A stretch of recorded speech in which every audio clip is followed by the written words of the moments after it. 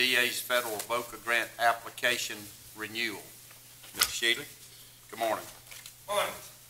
All right, ladies and gentlemen, this is a continuation grant that we've been getting from the Victims of Crime Act since 1997.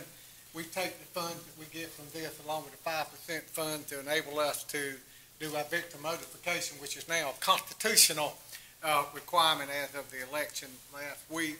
I think y'all contribute about $59,500, and in exchange for that, the federal government gives us about $239,000 that enables us to do our job.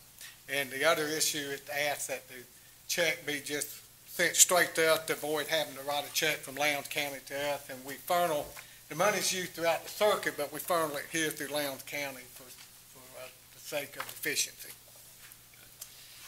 Any questions? Thank you, Mr. Shealy. Thank you, sir. Thank y'all for your support. Agenda.